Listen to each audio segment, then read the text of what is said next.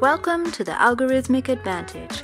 We're here to expand the toolkit of the quant trading community and introduce investors to the many advantages of systematic trading. Our goal is to educate and inspire as we embark on a captivating journey into the vast knowledge and experience of leading portfolio managers and other experts in the field. We hope you enjoy the show, and if you do, please subscribe, leave us a review, or even buy us a coffee via the link on the algorithmicadvantage.com. We really appreciate it.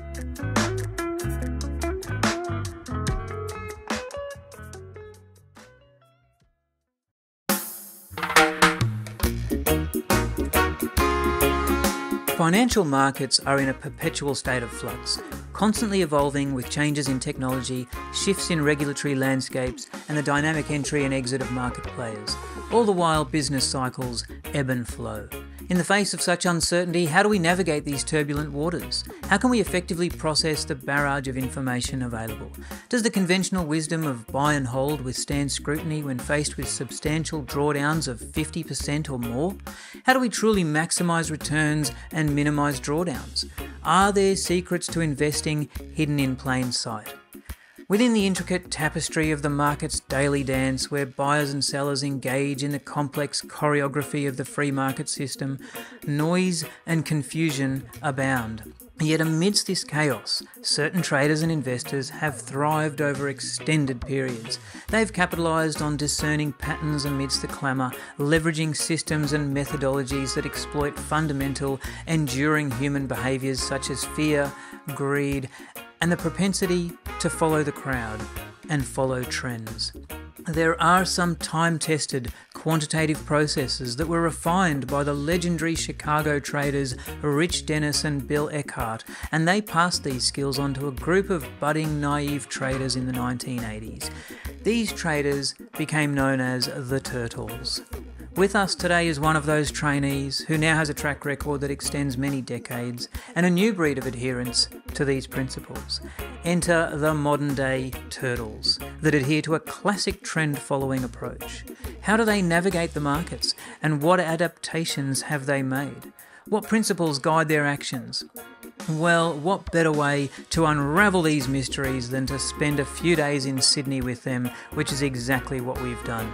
And here we are on beautiful Pittwater Harbour at the offices of East Coast Capital Management on Scotland Island, talking classic trend following around the barbie with the legends of the game.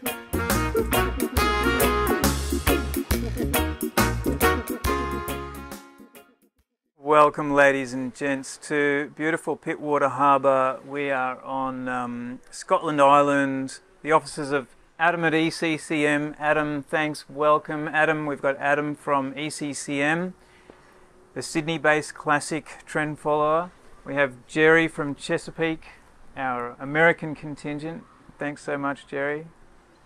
Rich, thanks for joining me once again in this beautiful spot. Thanks, Simon.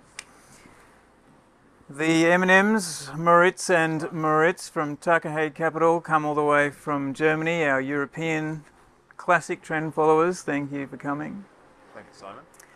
We're looking forward to speaking about systematic trend following and classic trend following, something very unique that these guys represent, and we're super happy to have them talking about it in this beautiful location where we're having a drink and a barbecue and relaxing and enjoying the beautiful spot that we're in. And we couldn't resist having a conversation about trading first up. So that's what we love to do. As we know, Rich, Australia is the new headquarters of quant trading and Trend Central. Trend Central. What's trending on Sydney Harbour? That's what we can call it. Trending on Sydney Harbour.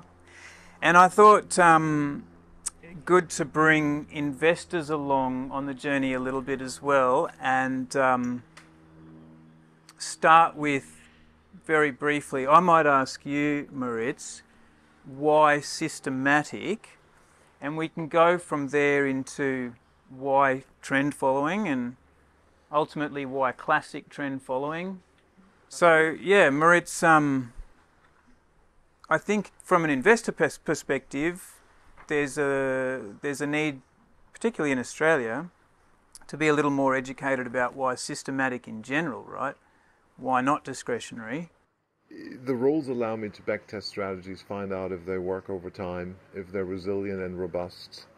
I've just never had any success with discretionary trading. I think if you want to give money to anybody trading in discretionary way, definitely don't give me the money. I'd be doing a very, very poor job with it. When I was younger or started, that's how I tried doing it, buying mutual funds, trying to figure things out. Stuff was kind of like fancy in the news, and you just buy what people like, follow tips and all these type of things. That lost me a lot of money. There's just nothing there. And I like working with data, like working with these rules, researching these systems, and then they are kind of like the guiding light. You follow these rules, and that's a solid trading approach. You do it over and over and over again on many different markets. You get to trade more markets. You can handle more markets, more data. The computer does all the heavy lifting. The computer does the work. It's wonderful. Gives me a lot of free time to actually think about these systems, and I don't have to make stuff up. And then the other thing is, predicting is, I would say, almost impossible. Like, people try to predict and create forecasts. It is just in this world where everything happens sometimes all at once. I don't think that you can really predict anything. I mean, it's been shown over and over again that people think something's going to happen, whatever, tomorrow in a month's time, and then it's something different happens. So I'm very peaceful and happy with not having to predict anything. Just do what comes along. Is it fair to say then that you actually think it is the best approach to being able to beat the market, because predicting is so inherently dangerous? It's dangerous. I guess there's probably other ways to beat the market, and we don't beat the market, whatever you define as the market, all the time. I mean, there's periods where we underperform and don't beat the market, but I'd reckon and wager a guess that over a longer period of time, longer time frames, we should be able to be ahead. We'll make that money, and by the way, we'll also have a much smaller risk of losing a lot of money and destroying our portfolios, which happens to, unfortunately, a lot of investors, because they over-leverage, they become overconfident, they stick to their losing trades in a hope of these losing trades to come back and make back their money and turn into winners, and that's just statistically the wrong approach. You need to kill these losers and weed them out, keep them very small, and let the winners take care of themselves. So you've got a statistically validated reason for doing what you're doing as well. That is what the data shows. I mean, we have thousands of data points sample size, and that's our trade statistics. We have more losing trades than winning trades. We know what our average loss, our average winner is likely going to be. Not every trade is obviously the same, but based on that statistical evidence that we've got, we trade, and we continue to trade, and that's just absolutely great. Jerry, over to you. I remember you saying, when Rich Dennis was talking to you, you actually said that systematic is more important than trend following. So what's that about, and explain that rationale? I think when when we were trading for Rich and learning under Rich and Bill, we definitely were taught trend following, systematic trend following, replace your emotions with objectivity, and I took that to mean they were hardcore trend followers, and I think I ended up believing now that they were hardcore systematic traders. So I was the one who thought trend following was the greatest thing ever, systematic trend, but they were willing to more change into other short-term strategies, anything as long as it was rules-based, back-testable. Yep. They probably still think diversification is really important, taking small losses, but I think they probably wrote off trend following. Once you had to go out so far when you look back period and have these big drawdowns, I was fine with me. I just wanted to continue to trend follow. For them, they probably said, no, it's off the table now. we're going to do shorter term trading. And so I was more of a trend follower than they probably were. That was my bottom line. Their bottom line was successful, systematic, rules-based trading. So it's just sort of a minor comment, really. So if Rich and Bill were here, they'd be saying what we're applying today is what they wanted back in those times, or is it more you have changed a bit and now you are more trend focused than systematic? No, I'm 100% systematic and 100% trend focused. Yep. Just being so long term is probably something that they would not find appealing. Yeah. That's pretty much it. And so, like I've often said, that I haven't really changed our strategy very much, except the look back from 20 days, the 20-day high to the 100-day high and beyond. And they may say, oh, then that's not even close to what we do. You can say you haven't changed very much, but that very fact that you have such a long holding period and you're willing to give back a tremendous amount of this open orange juice profit, then we don't agree. You're not that similar to us. But that's all I've kept all the rules, and everything's pretty much the same except the look back. And then I added stocks. And we'll ask you about that. Yeah. Adam, systematic to you, what does it mean? Well, it all starts with a back test, I think, and data. So it's the quality of the data that goes in, and the quantum, and the length of history that you can get. And I think we probably all have data. I mean, the 50s, the 60s, the 70s for some markets, not everything. And the more data you have, the better. And then the back tests, and you can see what works over time through cycles, inflation, deflation, crisis, bull markets, bear markets, the whole gamut of history. And whilst we can't predict the future, we can effectively be positioned for the unanticipated, by virtue of having those back tests guide us without necessarily constraining us in the way that we put our trades on. Yeah. So from systematic and into trend following, Jerry, the ticker for your new ETF is TFPN, trend following plus nothing. So obviously you're making a statement that that you specifically want to be very focused in what you're doing. So what does it mean to you, trend following plus nothing, and why? It means to me, we don't need to add anything to the trend following. No counter trend, nothing to smooth it out. You need to man up and be a big boy and sit with those winning trades and let them run, and not put in some negative skew stuff. And I think everybody has rules, and I think very few people are going to not be in favor of rule-based approach, but a lot of people have bad rules, and then I think a lot of people don't follow their rules. So having rules and backtesting them is just kind of the beginning, and we're all about having these robust rules and a few rules. That's a key too, and this is what Classic is all about, and trend following plus nothing. Because another way to add something to trend following is to add what I'd consider to be non-trend following ideas, like not having a stop loss, a lot of exiting the trade before the trend reverses, under some guise of low volatility money management, risk control, which is just old-fashioned way of taking profits because they're too wimpy to hang on, and and then they blame it on the clients. Oh my gosh, if I hear another person blame this suboptimal trading on clients, I'm going to explode. But yeah, that's what they do because the clients like it.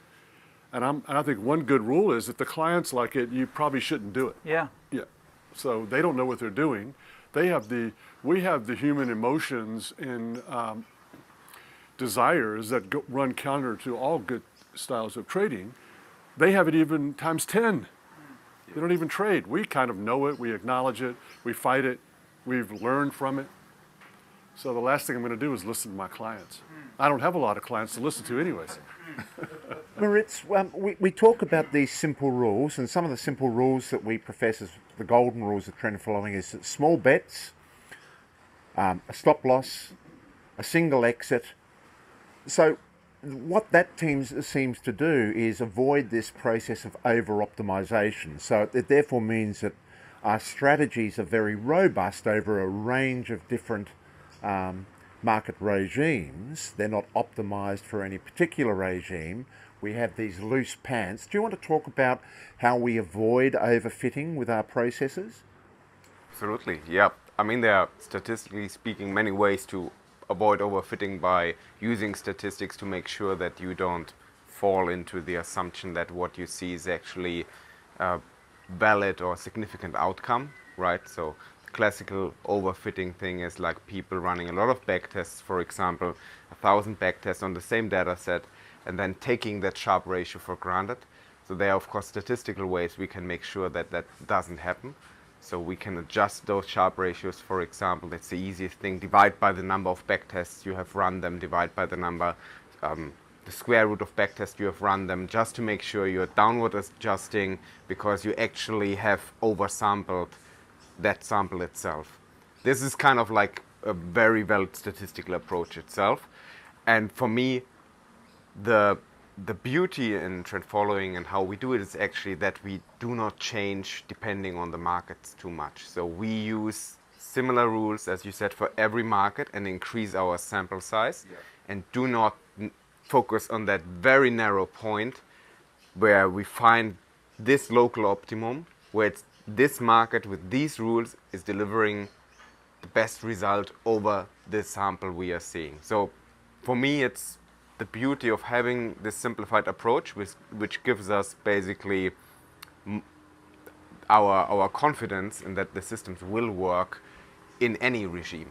So what we often do is we make this statement whenever anyone comes up with a new idea and they put this idea to us. The first thing we say is, what's your sample size? So Maritz, what's your response to that in relation to this, what we talk about, the need for this sample size? Jerry often speaks about it, so I'll get your opinion and Jerry's opinion about this need for large sample size, how we simplify our method of counting, with our, which is different to, say, some of these more advanced overlays applied to strategies that make it difficult for us to actually conceive what they mean by sample size with dynamic precision sizing, volatility adjusting. Yeah. So can you explain that from your perspective, this desire for sample size? Yeah.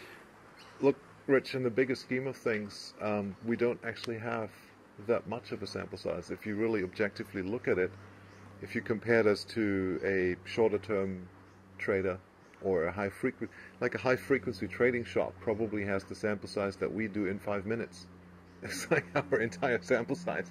It's like for the past 30 years or 40 years is what Citadel does in 5 minutes, or maybe 2 or 1, I don't even know, but definitely within a day. So we don't have that much to work with. And as you know, imagine just a scenario where you had a sample size of, let's just say, 40 or 50, and some people would say, oh, well, that's actually, quite something. But if you roll a fair dice 40 times, you wouldn't be too surprised to see the number 6 come up or 5 come up, 12 times, even though that is not the statistical expectation for the long run. Yeah. So what we need to do, or what I like to do, is, and we've said this, it's better to be roughly right than precisely wrong. In order to get to a sample size, we need relatively simple but good proven rules. If we used additional filters and an additional parameter and yet another indicator that would get us in or out of a trade, that just destroys sample size, essentially. You're looking back into history on something that you're fitting the past to your parameters. It's very unlikely when you do that what you've seen in the past and what you've backtested in the past historically will replay in that same way or even in a similar way in the future. So you need these, Jerry says it, loose pants. Keep your losses small. Let the winners run. That is very important. And just do it over and over and over again. don't be obsessed, by the way, with any single trade outcome. This is also very important. This, yeah, we're like sample size, few thousand trades, whatever. But look, I mean, one trade out of all the, thousands that we've seen, you know what? It doesn't really matter that much. I mean, every once in a while it does matter because it's orange juice, but most of the time it's, it's one in the books. Let's see what happens, and usually it's whatever, a small loss, a 1 hour loss, or a flat trade, or a few basis points up. I mean, this is kind of like the usual daily thing that we're working with, right? And then we have profit give back, like this week maybe a little bit, and every once in a while just everything shifts and starts moving in the right direction, and we make these large gains. But I guess we'll come to that. That is also part of the pain and the psychology and all these type of things. So yes, to answer your question more specifically, sample size is important. I'd love to have as much as we can. Oh, by the way, by adding more markets, right? Yeah. We can actually get more sample size and more statistical evidence for what it is that we do, that we're actually following the right approach, that we are on the right track. Yeah. So the markets that you all trade are important. So briefly, a question for all of you. You keep going then, Maritz. What markets do you trade? Well, we trade a diversified range of futures markets at the moment. Commodities, currencies, fixed income instruments, so bond futures, equities. We have Bitcoin in the portfolio. We trade lumber. We trade metal markets. We trade canola and rapeseed and milling wheat and white maize and some of the smaller commodity markets, which orange juice we've mentioned, cocoa, which aren't in everybody's portfolio. And you know what, Simon, would like to trade more markets. It's a function of how we grow our business. It's a function of how our AUM will develop in the future. The larger our AUM, the beauties of being on an island is that sometimes a seaplane comes through. Can we see the seaplane there? That's like the one you guys arrived in. Yeah. And we would like to trade at some point freight, electricity, more currencies. Some people trade the Kenyan shilling or the Chilean peso. I mean, and why not, right? Or electricity in New Zealand. There's a broker that contacted us just a few weeks back saying, oh, you have to trade South Island electricity futures. I was like, well, maybe at some point, not now, but I'm absolutely open to the idea. The more of these markets we can get, the smaller we can actually trade them. We'll have smaller bet sizes on every single one of them. We have additional diversification, and I think it's also better for our investors because we try to get exposure to markets that are really independent to one another and likely to not be in your investor's portfolio already. They're like on bonds and equities, some currencies, like all the G7, all the liquid stuff. If something happens in the world, odds are these markets will react and start to correlate, and they'll have a response to it. But you are much less likely to see that same response, in my example, on South Island, New Zealand electricity, or immediately in the freight markets maybe. And that is where there is a lot of value that allows us to have a uncorrelated, different return stream with positive expectancy over time, but uncorrelated at specific point in time. No guarantees for that, but just there is a good possibility that we might be a very good counterbalance to investors' portfolios and their usual holdings that they have. Very hard to get anywhere like that exposure from an equities portfolio alone. If you only trade equities, you'll find it globally, MSCI World, whatever. I mean, sure, you can take these indices apart, break down the correlation structure, but equities in and by itself will always, or at least in the past, always have that thing that drives them. There's this common tailwind. They are correlated, and the more stressful the markets are, the more correlated they tend to become. Jerry and Adam, let's start with Jerry. Markets you trade, how important is it? What sort of markets are you trading? It's very important. to trade all the markets. I trade all the commodities except a handful, like electricity. Moritz was mentioning no China commodities. I'd like to. I'm jealous that I don't. All the bond markets, I can't imagine we don't trade all of them, and a few bond ETFs, corporate junk, mortgage-backed tips, and then all the currencies. Oh my gosh. I'm always reading newsletters of other managers, and I pick up one every now and then. I picked up one recently. I think it was, I can't remember, one of the pesos, but always, and then the crosses, Swiss yen, sterling Swiss, all of those. So way too many currencies. And then half the portfolio, over 150, is stocks. A lot of stocks that are correlated to currencies, correlated to commodities. Some stocks that you cannot get the commodity exposure unless you use the stock. Coal, uranium, lithium, marijuana, and some others. Just US stocks?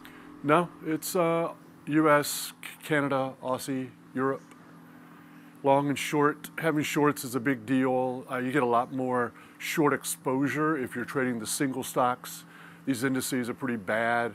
They're bad in so many ways. I'm going to write a book about that before I write a book about the turtles. That's my contribution to mankind, is to stay away from these stupid indices. But yeah, tons of shorts, and yeah, so you got to have longs and shorts. The indices right now, and like usually, they're pretty correlated. Everybody's getting short. I've been short stocks, varying degrees, because all these different stocks have different trends, just like they do on the upside. So sometimes I think, what's more important, the system or the markets? It's an unanswerable question, because they're both equally important. You make all this money because you get an outlier, and you thank you outlier, thank you sugar, cocoa, orange juice, yen. You had nothing to do with it. You did 1,000 trades, just like those, and those are the ones that made all the money. How much credit do you really deserve, except for hanging in there with the loose pants and accepting the drawdowns? And Eli Lilly, I posted that chart recently. It's like one of the greatest trends of all time. It's 600 ATRs, had a 50 ATR drawdown in the middle. You got to be strong, you got to be tough. Yeah. Jerry, with your selection of single stocks, are you doing something to whittle down the broad universe of stocks first and then selecting from there to trade trend-following strategies, or is there trend-following logic involved at the outset in choosing, you're actually looking at a broad range of stocks and then filtering on trend? Yeah, I wouldn't choose any markets any time based upon historical performance. So it's based upon diversification, liquidity, and because there's so many stocks, thousands, you've got to have a method, and we tend to trade the smaller ones, mid-cap, 10 billion and below, and just try to build out a portfolio, a fixed universe of markets, stocks included, and trade those with the trend following, and try not to get, the CTAs I think they get a little intimidated by the stock market. They love the CME to hand them, here are the futures to trade. ICE, here are the futures to trade.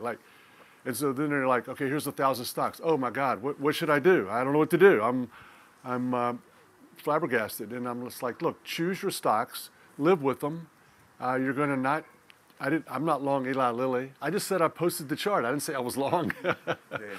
But and you just choose those and you trend follow them, and of course you'll get your fair share of the outliers. So there's no magic to any of it except doggedly consistency of choosing those markets, sticking with them, trading them all, not kicking them out, even when they don't do well, like cocoa. Like Moritz and I think we trade 2 cocos.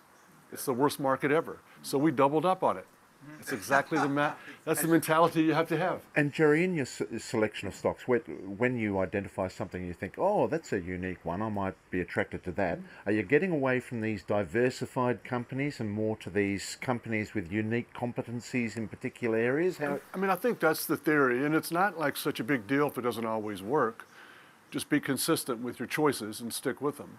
that's the theory. It's a small company, maybe with one fundamental business line. Like eggs. Yeah, like eggs. We have an egg company, French fry company.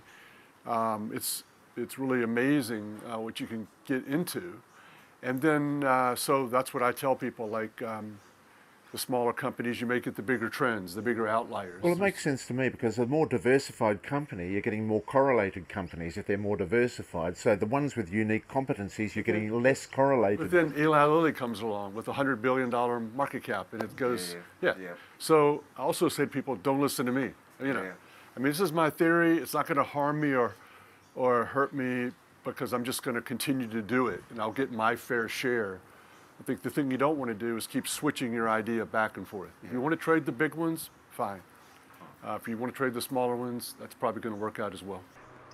You know, a lot of systematic traders, they're also discretionary traders, because unless there is an overlord AI that designs your systems, at some point you will have designed your system, put it into action. That is the discretionary move. Then it becomes systematic thereafter. Yes.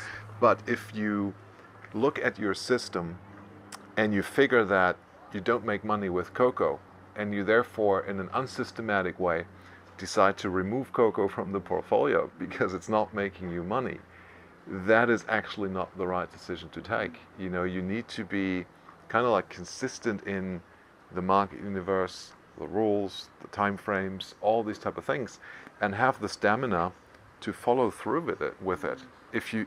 Because the likelihood is you make the change at exactly the wrong point in time, right? You will remove cocoa because cocoa doesn't work. You've removed it, and then it goes. I mean, that's what we did with commodities. Commodities didn't work for a long time until 2020. Yeah. Adam, markets. Tell us about your markets, what your thoughts are about principles of diversification. Do you want to elaborate on that?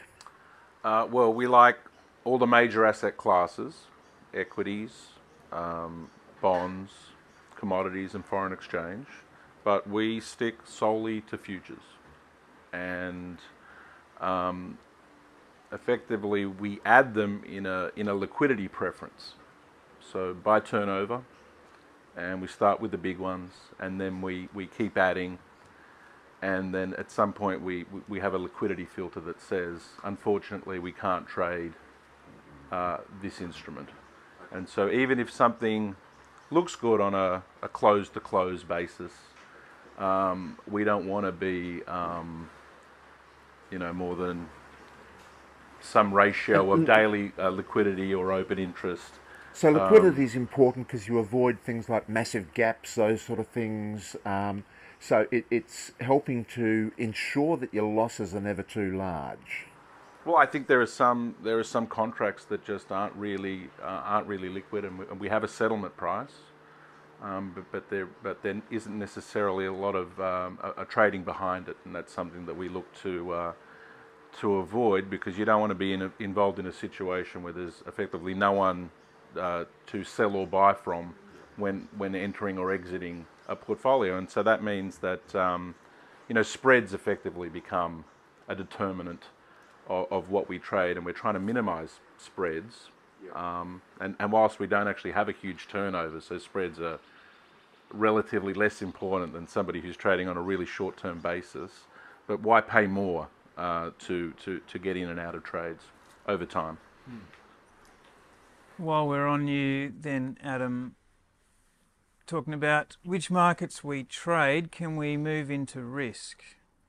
What's your view on risk management? How do you manage risk in your program? So we have you know, portfolio level risks, and then we have individual trade risks. And at the portfolio level, we like to allocate a risk budget equally amongst our futures contracts, but effectively each sector you know, caps out at a certain risk budget. And so at ECCM, the equity index budget is probably relatively lower than you know, the broader industry at around about 20%, and then financials are probably at around 20 to 25%, and then we would be overweight commodities.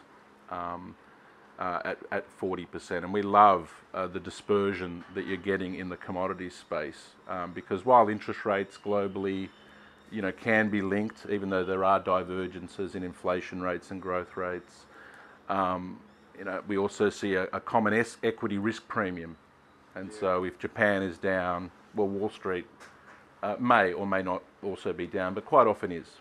But in the commodity space, you're really looking at a sphere of instruments that are totally unrelated. You've got economic commodities, you've got agricultural commodities, and that's why we've overweighted those, and that suits our liquidity profile and also our appetite for maximising diversity in the portfolio. Okay. So overweight commodities, but you are spanning across the asset classes, but that you think your secret sauce is in the commodities to a degree in their trending nature? Well, I'll give you an example, OJ. So OJ, which has been a fantastic trade for 2023, in our portfolio that's equally weighted with the S&P 500. Yeah. And we can do that because of our size, and I think if you reach a certain size, it's impossible to weight orange juice equally to the S&P 500 without potentially distorting the OJ market. I think people would be loving to have an equal weighting between OJ and the S&P 500 at the moment. Absolutely. I mean, you look at some of these commodities, I think like milk and butter, you just can't really get set in these markets, and so we don't really bother, because you look at the spreads in the screen, and why pay away, a point spread in that market when you can get set in the 60 futures that we're in, that we're comfortable in, that there'll be someone there on the other side of the trade at the open, the close, and during the middle of the day. Yeah. Staying on risk, Moritz, you've said that risk isn't volatility, volatility isn't risk. Volatility is the standard measure of risk in finance and universities. Why isn't volatility equal to risk? Yeah, I think, or Moritz can chime in here as well, they're really different things to me. Sometimes jokingly, when you look at all just to give you an anecdote about the regulatory requirements that we have, people kind of like demand that you need to have an independent risk function, like almost Chinese walled from the trading function. With our trading system, it just doesn't work like that. Regulators don't know best? It's all an integrated thing. Like, I cannot run that system without risk management being an integral part of it. Like, it starts at the very beginning with position sizing at the time of trade inception. This is when the risk management starts, right? And then we're keeping the losers small, and we have this diversified portfolio. If we had like an independent risk function at Tucker, these guys would be unemployed. There's nothing there for them to do. I mean, they could be calculating a value at risk, of course, or calculate realized volatility, and what we do with it, pretty much nothing, because it doesn't matter. So yeah, risk is, in our case, very much focused on not impairing and not losing too much of your core capital. We will be very, very tight with our own pocketbook when it comes to eating into our core equity. If it doesn't work with whatever trend, we're no longer friends for the time being. We may be friends again, in a couple of weeks' time, or maybe even tomorrow on a position reversal type of trade. We'll do it again, right? Nothing, no bad feelings, no harm's done. But not now. We're not allowing these losses to become too large. And then the volatility is just the result of essentially our trading strategy. Sometimes that volatility is a bit larger, and sometimes the volatility is a little bit lower. We don't see any reason, Simon, to have a constant volatility target every day in a way where we'd say it has to be 10 on Monday, Tuesday, Wednesday, Thursday, Friday. I don't really see why that's important to anyone. It can be 12, it can be 15, it jumps to 18, it goes back to 15. That's just absolutely fine with me. It is just that ride that we're going through. The daily vol is really not that important to me. It's something over time that I just completely started to discount Obviously, what does, the entire thing changes when your drawdowns become too large. When you go through these periods where you eat into your drawdown. Yes, this is when it starts to count. Are you man up? Can you stick to the system? At what point will you maybe not? But so far we've been very good with that. I think we've changed our psychology in a way that allows us to just do that. But I mean, we are talking about statistics a lot, right? So from a statistical point of view, the return distribution is classified by mean and volatility as distribution measures only for Gaussian, so normal distributions which are symmetric and do not have fat tails. So as soon as we kind of like trade as trend followers, we cut off the left tail and we focus on the right tail. So our distribution is by definition skewed and has a longer right tail. So using volatility as a measure of risk is by definition already wrong. Yeah. The other thing is it does not consider the position. So basically if we focus on volatility only to, for example, steer position size, then well, we might be short a market, and we know that, for example, equity markets are correlated with volatility. So in a downward market, volatility spike up, but it's good for us. If we are short that thing, we would actually reduce our position size if we base it on volatility as a measure because it's symmetric. So there are many things by definition. The dog has discovered the bird or the thing? Where it just doesn't, doesn't make sense. From a statistical point of view, it doesn't make sense. And if, on the other hand, you kind of like, there are some people focusing very much then on tail events and saying, well, we use a tail measure instead of volatility. Well, you have 3 observations maybe for the tail of the distribution, so it's even getting worse at some point. These are some of the reasons why I would say volatility has always been an interesting measure, but it's not a good measure for many reasons. I find it difficult when we're talking about volatility. I notice that we all love baseball. When we're talking about outliers and these significant tail events or these material trends, we always get our baseball bats up and talk about hitting the ball out of the park. So naturally that's going to incorporate volatility into our models. But it's a good thing because we're dealing with beneficial volatility here. And I think that measures such as Sharpe ratio, standard deviation, they are penalising the beneficial volatility which we are beneficially gaining from. And so when we're looking at the performance, see, he also agrees, the dog. We don't shy away from beneficial volatility. We actually embrace beneficial volatility, which is contrary to other types of trend following that we often see where they are not letting their profits run. So our principle of the outlier is that we can't predict these things in advance, and the market delivers these outliers. So we ride these outliers with these non-predictive models, and we are not making any preemptive assumption about when those trends are going to end. And we simply, with our baseball bats, hit them out of the park when we're right. When we are in tune with the market, we naturally hit them out of the park, not through our own skill, but just through we're applying this golden rule process. And so, yeah, I think that there are trend followers like us that focus on the delivery of upside beneficial volatility, and there are other forms of trend followers who are targeting different forms of trend.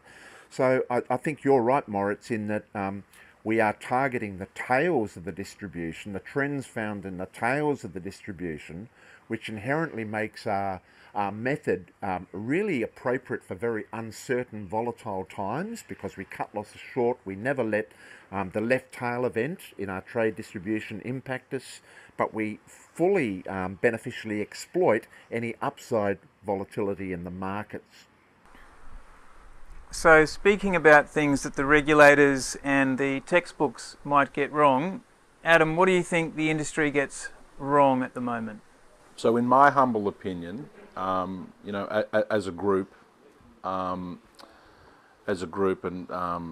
you know, not referring to anyone necessarily seated here, but overweight financials. I think the portfolios are slated to be overweight financials and underweight commodities, and so we we are relatively overweight commodities and we are relatively underweight financials, and we're able to do that because of our boutique size. So I understand that some of this is a liquidity constraint and that effectively the larger funds can't access commodities in the same size and quantum as relatively smaller funds.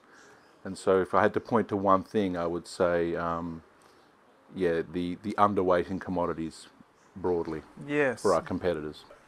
Right. Lisa, just grace us with your presence if you like. Lisa, just come through and put the bird on Jerry's shoulder. Lisa, the bird that discovered us today, you've made friends with. We know Jerry loves birds, so we had this little fella just fly in.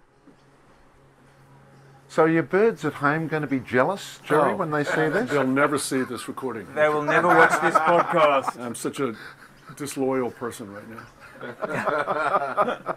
It's Petey, isn't it, at home? Petey. Oh, This is all CGI.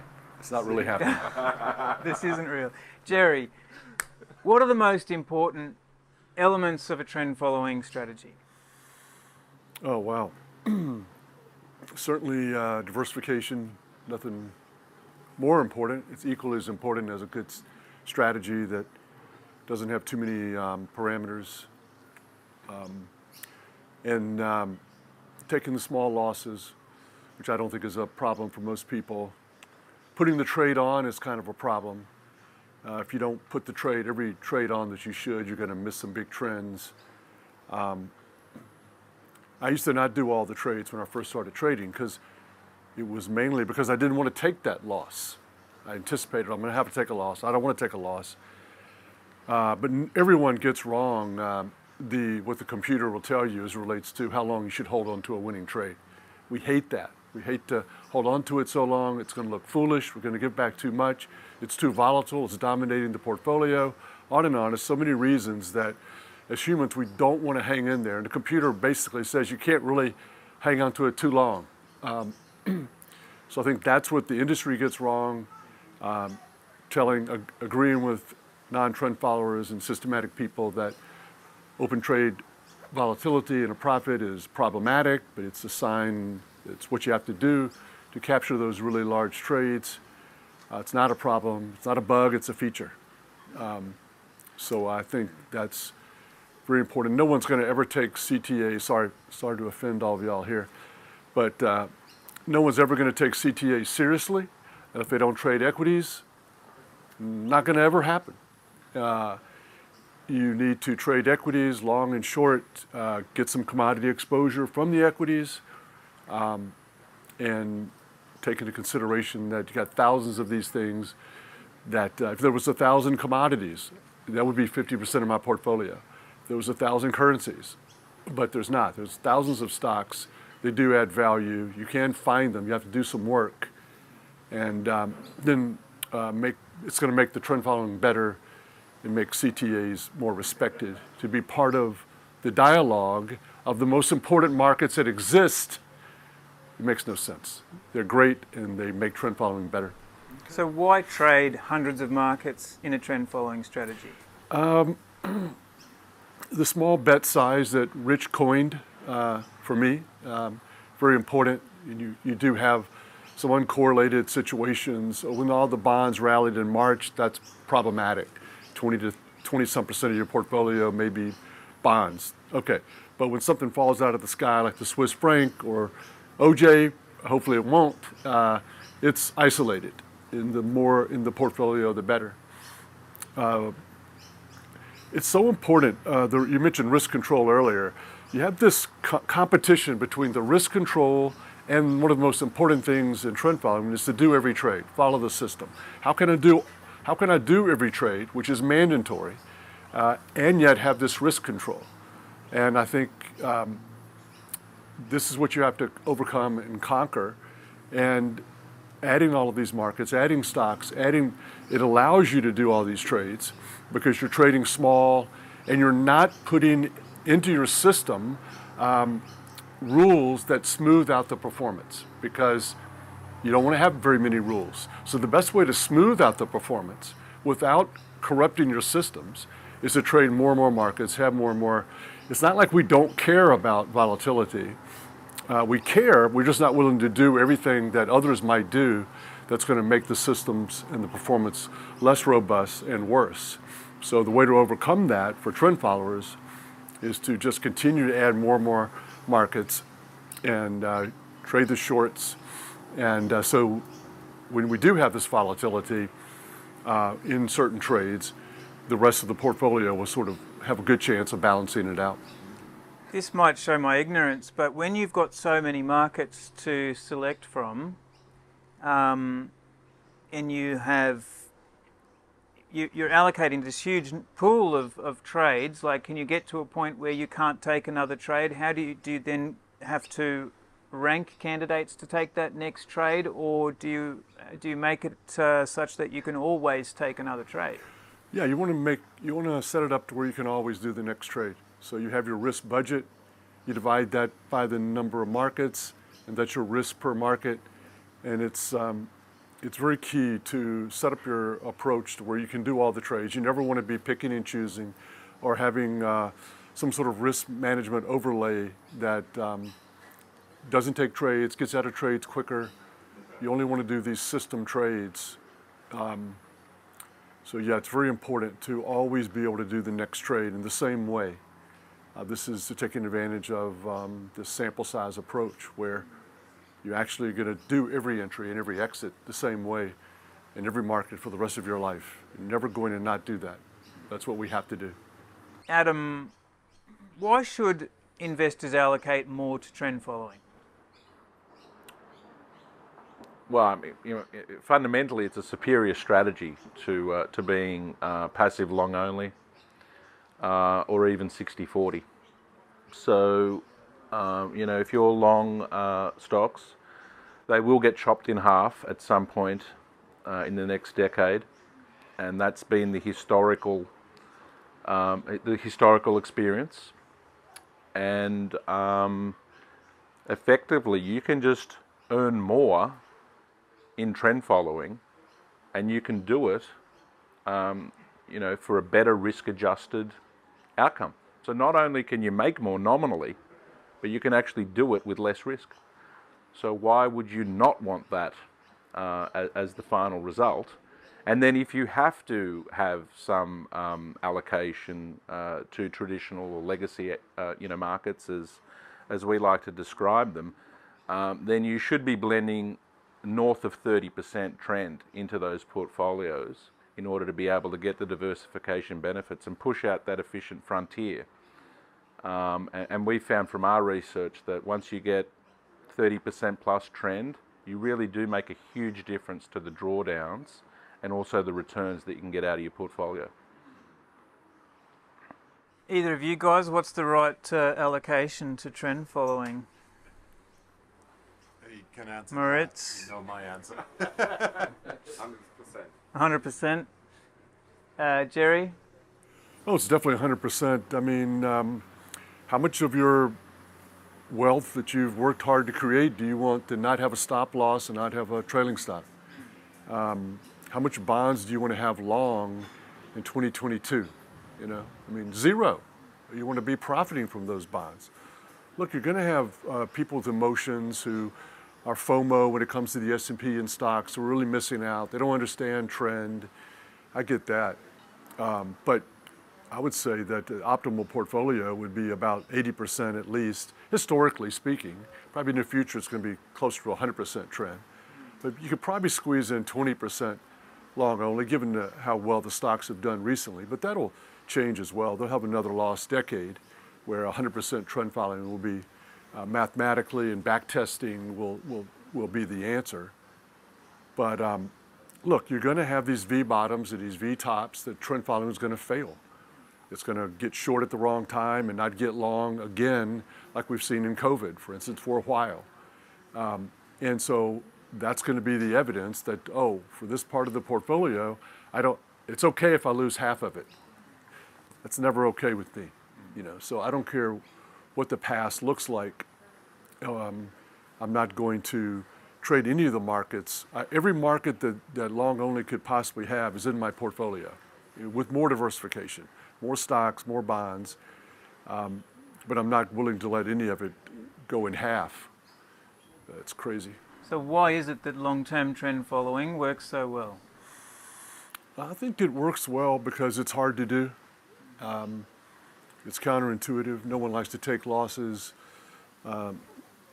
People crave positive feedback. I remember Rich used to say, just a one-tick profit. Just a one-tick profit. That's all I care. That's all I want. And that's why you see a lot of people will say, oh yeah, you move your stop up to break even. No, who thinks like this? Your attitude is, what does the computer say?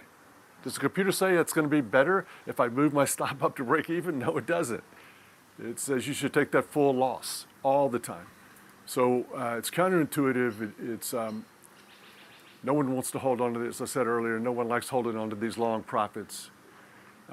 If you tell people, if with this particular system, one entry, one exit, a stop loss, if I can assure you that over a 10 or 20 year period, this is what's going to make the most amount of money for you, will you do it? Everyone will say yes. And then when it gets to the daily battle, and they see this one current trade that they had a lot of profit in and start to go away, they're going to be overly tempted to book that profit. It's not working. I need to add some discretion. And so it's doing the hard thing is usually a pretty good idea when it comes to trading. And I think that's what trend following is all about. I love the integration here. We're talking about psychology now as quantitative traders. So all of these human behavioral biases and our psychological makeup that we're analysing that also plays a part in what we're doing. It's part of the whole game. So Moritz, what's your take on the interaction between the psychology and the kind of trading that you do? Yeah, in trading and in life, by the way, you know, you have some trend following rules in life as well. Give an example, like this week it felt like, oh, look at the interest rates. You know, I immediately need to reduce the short position on the bonds I have because you've seen that short squeeze.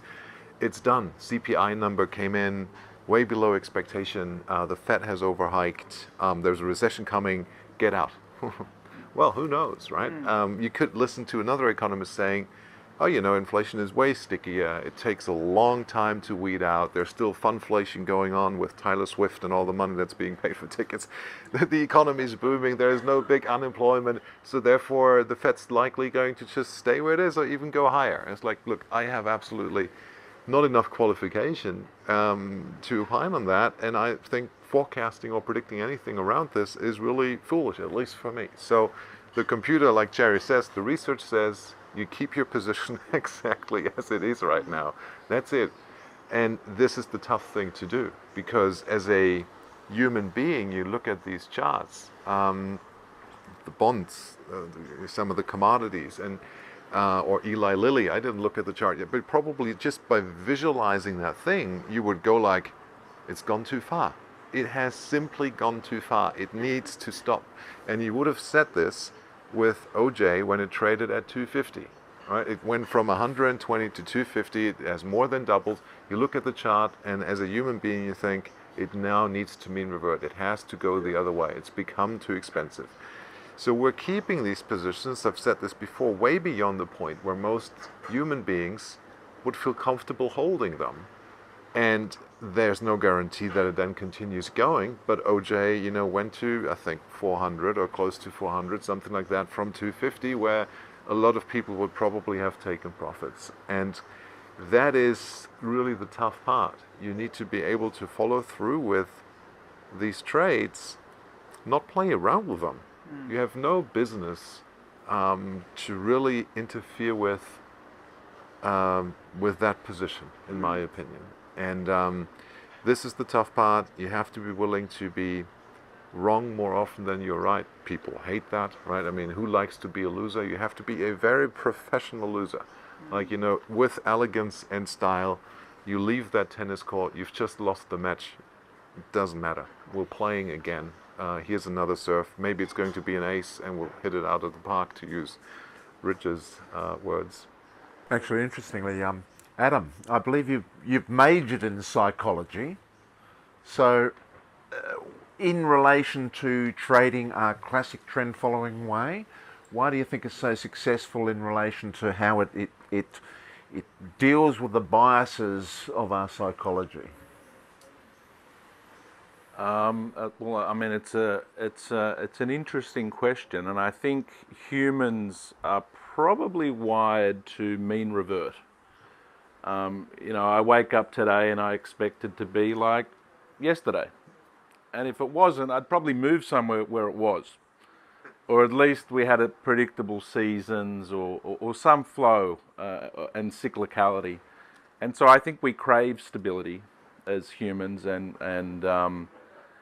markets, as we all know, can be chaotic, and that's where we shine as an industry, because we can take that chaotic period and we can exploit it and profit from it, and that's the beauty of trend following. What markets are going to trend next year, Adam? Well, Trick question. yeah, trick question. I mean, and that's the point. We're not making predictions. So I think we've all got open positions right now, and we might say, we can't even say that those markets will predict in 2024, but it's assured that if a trend did emerge and continue, we would all be on it. In some form, in some way, we would participate. That's a good thing about our process. It's non-predictive, yet we've got a process diversified across so many markets that if there are any trends, material trends in those markets, our process naturally gets us on board without us having to worry about, oh, what's going to happen tomorrow? What's going to happen next week? The process deals with all of that. No, absolutely. And so, you know, 2024, I think we've had 3 or 4 years of super trend. And that's actually not to say that next year or the year after has to in some way mean revert. I think we've banked those trends, and we just wait to see what super trends you know, are in store for us for the future. Well, Jerry, over to that. You've been in the game for many, many years now, and there was very strong trend following returns from, say, 1980 through to 2000s, and then there have been sort of these periods where there might have been sort of stagnation over a period of time or whatever. So, in general, could for instance the period post GFC up to 2020, where trend followers did, a lot of people refer to that being the lost decade for the trend followers. I often dispute that, because it's actually not a decade. It might have been 3 or 4 years, depending on what your strategy was. But if that is the anomaly, over the course of your career in trend following, has there been this consistent level of returns? Oh, definitely. I think the usual pattern of returns is that the diversified systematic trend following makes more than the S&P and has lower drawdowns. And so it was a big anomaly when that doesn't occur. And we have all the different markets, longs and shorts, and so we should have a tremendous advantage, and we usually do. I think maybe it could have been improved upon by having more equities in the portfolio and less indices, because we're trying to, in a period where stocks were in a big trend and there was no lost decade for the equity people, I think we need to ask ourselves, how did we miss that? Good point. And being in another problem with these indices, of course, is the lack of outliers, the cap weighting. We don't size them the way we want to. Yeah. We don't There's not a committee creating an index for us to trade. There's our decision using a process to trend follow an equity. Yep, long or short. We've spoken obviously about the glory of trend following and the merits thereof, but Jerry, what are some of the weaknesses? What are some of the limitations of trend following? Well, certainly we need the clients to be disciplined and in love with trend following like we are. That's very difficult for them to do that. They do have the FOMO with the stock market, especially recently. I think that would all change. The few down years and a few great years for CTAs, people are weak, and they will automatically, miraculously get religion and become eloquent spokespeople for trend following.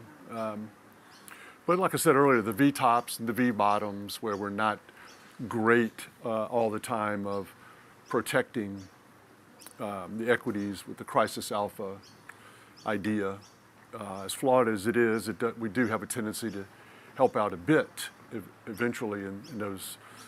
But there is trend following fail, and like I said, for us, a lot of it is about psychology. It works for us because we're doing hard trades. So then you ask clients to merrily go along with all of that. Aren't you enjoying yourself? They're like, no, I'm not enjoying myself at all. All my neighbors have long S&P and bonds, and when we all lose money, I feel okay. But my little small allocation to CTAs makes me feel horrible because it's not doing well. So, but yeah, trend following definitely has its issues. It's a very good for us to mention them and remind ourselves and our clients of those issues and not shy away from them at all, because there's so many positives that we can bring out. It's only fair we volunteer the negatives. Is part of the ongoing research, because you guys are all involved in this ongoing research effort, and you are all trying to constantly improve yourselves and your approach, are there enhancements yet to be made? Like, how do the limitations, the weaknesses, or the poorer periods factor into how you decide what you're going to do next year? If I could ask maybe one of you guys that question, how does the research process evolve your trading? Look, it's probably, I'm sure, bad marketing, but we're doing a lot of research. That's the good marketing, but not a lot of the research that we do actually makes it into the portfolio. Maybe that is also a good story. So we're very selective about making any changes, and in fact, we very rarely do make changes. We do trade spreads based on trend following principles. We like strategies that give us an amplified exposure to a possible outlier trade. We do that through options. We have not found in a very, very long time any reason to change the core engine of our single market trend following system. You do analyze different time frames. You analyze different entry and exit techniques. We're using breakouts, for example. There's other ways to do that. Over longer, I'd say, periods of time, they kind of produce the same results. Breakouts is to us a more raw and pure form of trend following because it only uses price as the input. A moving average is a derivative of price. You already have a smoothing effect there. These are the nuances. So it is, the research tells us to add more markets. We like doing that. That's actually very enjoyable. We look at different time frames. You will find that there is an area or like a plateau where things tend to work. Don't be too specific about that. Trade around that level. It has become longer term. The shorter term stuff is too expensive to trade. Another, Jerry has mentioned he's going to write the book on the equity indices and the single stocks. We should be writing a book about the vol controlling and all that, because I honestly, I think like we often speak about this, but I think it's also an industry thing that has happened. Like CTAs didn't start out, I mean, Jerry can confirm that, with a vol controlling engine running in their background. Probably Rich and Bill didn't think about that, or it wasn't even known back then. I don't know, but the industry has grown. A lot of these shops have become institutional. You know the names, the big, call it managed futures, trend following CTA trading firms. And kind of like as a response function to client demands, they have probably integrated these smoothing, risk controlling type of overlays. When you think about it, 20 years ago or 25 years ago, everybody was fine with the S&P 500 and equities in general to be producing 20% vol. It was 20% vol and sometimes a bit more, and no big deal. And then, oh my goodness, you know, in the period between 2000 and 2010, something changed. 20 vol was no longer good. It had to be 10 or single digit, right? And then there's this response function to lower interest rates and maybe higher market volatilities. More money comes into the CTAs. You then combine a trading question, like you yourself as a trader, you sit back and say, for my money, for my investors' money, I want to produce the best returns, the best risk-adjusted returns. I just want to be a good trader. Once you get your business to, say, 5 billion, 10 billion, 30 billion, different thoughts might enter your head. It's like, oh, well, that is a lot of money, right? Adam has mentioned the orange juice. What role can orange juice play in the portfolio? Very little, nothing, right? It doesn't move the needle anymore. So you think about it more from a business perspective. Maybe if you want to go down that way, you lower the volatility. The lower your volatility, the less contracts you need to trade, the more money you can manage, the more you can emphasize the management fee and be that asset gathering business. You create the narrative around it, and the vol controlling and all that type of stuff keeps the client happier. You reduce the volatility of your asset flows because you're not giving them the big ups and the big downs. We need the big ups. You know, we have our trade distribution already configured in such a way that the left tail is, well, it's not going to be a fat tail, right? It's essentially cut off. The right tail, that's where the volatility goes. If we have an outlier trade, it is by definition going to be a positive event, right? So we really like that. And so this is the thing where I really, I rub my elbows with, and we have the data to also show it, is this interference, this constant almost or daily interference with your position size based on volatility or even portfolio correlation, it is not free of charge. That is not just something that falls from the skies and is free for you to consume. It does have trading costs, you do pay bid offer, and you do have that function of like correlation and volatility with respect to your asset price movement at that point in time. And we think that what you're actually doing is you're executing a hidden mean reverting trade, a hidden profit early exit, like profit taking trade, which is the opposite of what we should be doing in trend following. And it kind of like moves into the portfolio. So you're adding a mean reversion type of thing to the trend following. Yes, it makes it smoother, but I don't think it makes it better. If anything, it makes it more fragile and less robust. Jerry, do you want to make any comments about correlation management, dynamic position sizing, volatility targeting in relation to how it compromises our process? Sure. I mean, it definitely compromises it from the sample size point of view, counting the trades. You know, we've mentioned that before. Oh, and another thing too, you know, when you have to trade larger. You know, this risk goes somewhere, so you have to take a larger losses. The portfolio is theoretically more efficient. That's no problem. My Sharpe is higher. Of course I'll leverage it up. Of course I have no trouble taking bigger positions because I'm not holding on to those outliers as long. So they're really leveraging up a very wobbly platform where the robustness is lower, the parameters are greater. We're going to have to trade larger because you're making 100 ATRs on your OJ, we're making 25 or 50. But we got out and we didn't have the big drawdown. And so it's just a house of cards, in my opinion. So I really think that when Moritz was speaking, I was thinking, yeah, it needs to be these boutique firms that can trade the core classic trend because they don't have anything to lose. They can be, by standing still and not evolving, we've become the ones who are really changing and with the new ideas, because just standing still, I've become very unique in my field. Bucking the trend. Yeah. I can't think of the word I'm trying to come up with. But, nimble. Yeah, but, and we can have the commodities be a big portion of what cutting edge by standing still. Yeah, we're cutting, yeah, we're we're evolving by doing nothing and watching the industry go away into this asset gathering, money management fee. But I totally might disagree a bit with what Moritz said. If you put these guys, no offense, Moritz, number 1 or 2, whichever one you are, you put these group of PhDs in a room and you said to them, here's $1 billion to manage, you don't have to vol manage and correlation manage, they would say, oh no.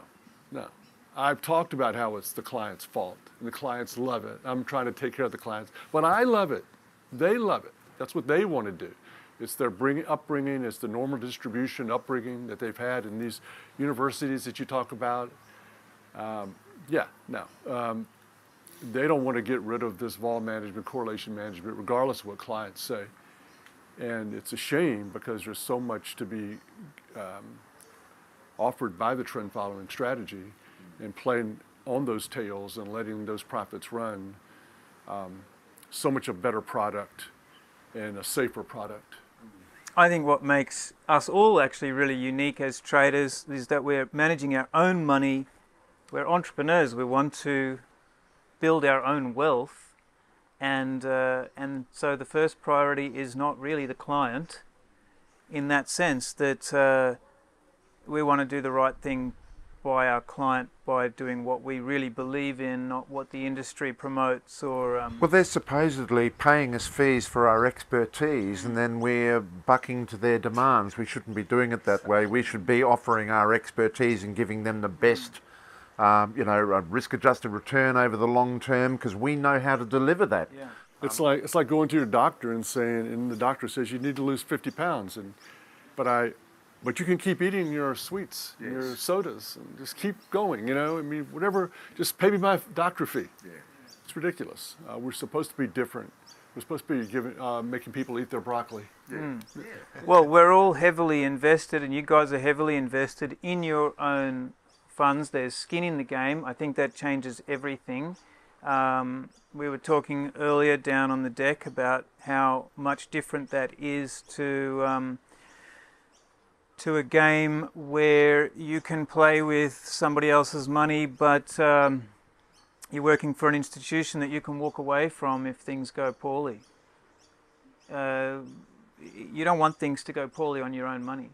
So the skin in the game redefines everything, how you approach it, how you look at it, and you want to do the right thing because it's the right thing to do, because it's your money on the line. It's our money on the line, so we know what we can deliver, and we want that, and so we bring the clients on for that ride, as opposed to appeasing their demands. We should wrap up because the sun's coming in, and we all are here in this beautiful spot to have a drink and eat and have a barbecue, and everyone else is inside, so we'd love to get back to that. Let's wrap it up. If anyone wants to finish with something fun, like a big mistake you've made and what you've learned from it, please chime in. Does anyone have something fun they want to end on? I can Adam? go first. I mean, not getting into trend following earlier. So I think, we probably all tried different approaches. A mix of systematic, a mix of discretionary. And for me, it's just, going 100% all in. And I have to say, ever since I've done it. When did you get into it? What year sort of were you attracted into it? Well, I have to say, I started with the options and fascinated with options trading, and that, if you're selling them, you want mean reversion, and if you're buying them, you want dispersion. And so that's a particular mindset. To adopt, and then over time just gravitating to the power of futures and the ability to control risk and get a certain return profile. But yeah, 100% trend and not looking back. You guys, anything to offer there? Big mistake. Look, life is full of hopefully small mistakes and never the big penalties. Sometimes your position size is, Jerry was mentioning you didn't take the trade, but it hasn't happened to me in a long time, to be quite honest. But earlier on, it's a journey, the entire thing. I don't think anybody is born on like day one. It's like, oh, this is exactly how I trade for the rest of my life. Everybody is curious. Everybody, loves to be curious. You try things out. You play around with these rules, with these markets, with different systems, different exits. You think that you have found something. More likely than not, you've outsmarted yourself, but you can't resist, right? You think that you are better than the computer by not taking that cocoa trade. Yes, we've all made our mistakes. There's not a single person that has. Trading mistakes are part of the thing. The key thing is that over time you stop making these mistakes. It's a learning process. You take that feedback. Don't overthink it. Just take that trade. So hopefully for all traders the mistakes are small. You file them. You learn from them. And you absolutely do want to avoid the large mistakes because they can be paralyzing and career-ending. So that is part of that. It's consistency, right? Part of trading your own money and being conservative. Jerry? I like all these things that they've said. I think trading small, don't use too much leverage. Any big mistakes lurking in your past you can share? I've made them all, yeah. But they all revolve around trading too large. Yep. And not following the system. But early on, just in January 1984, I just wasn't picking the phone up and doing all the trades. Yeah. It's just that basic of a mistake, Rich called us on the phone after like a week or two of trading, and all the phones were ringing around the office, and picked the phone up. He goes, "How do you think he did?" And I said, "I think I did okay." He goes, "How many trades did you do?" I said, "Like maybe 10. He goes, "How many do you think you should have done?" I said, "Probably 25. He goes, "Yeah, you should have done 25. So, what a lovely bloke, though. No, I mean, it was such like, he wasn't mad. He was just trying to help me, coach me, be nice. And I'm like, yeah, I got to do more trades. So you just got to do the trade, do it, and follow your rules. And thankfully, I never had a period where I was rewarded for not doing the system. Like, I always lost money. So I didn't have a good period where I got out of a trade quick. Whenever I got out of a trade too quick, it kept going up. So I'm thankful for that. Guys, thanks for coming and talking classic trend following in Sydney. Thanks, Adam, for sharing your beautiful office space. We're very much enjoying it. Hope you guys enjoyed the plane trip in. It's a nice view from the earth, from the air. Sydney Harbour. It's a nice day for it. What's not to like? So thanks again. Is there anything else to add, or do we wrap it up? Well, thank you. Thank you, Simon. Thanks. Yeah. And thank you, Rich. Thanks for organising as well. We should remind you that the conversations on this show are informal and for entertainment purposes only. Certainly any general advice you may hear is obviously not specific to your needs, goals or objectives, so nothing discussed on the show should be considered as investment advice. If you want that, you'll need to actually do your own research and speak with your financial advisor. Remember, trading can be extremely risky and past performance is not necessarily indicative of future returns. If you enjoyed the show, please subscribe or leave us a review, and if you have any questions or feedback, we'd love to hear from you. Bye for now.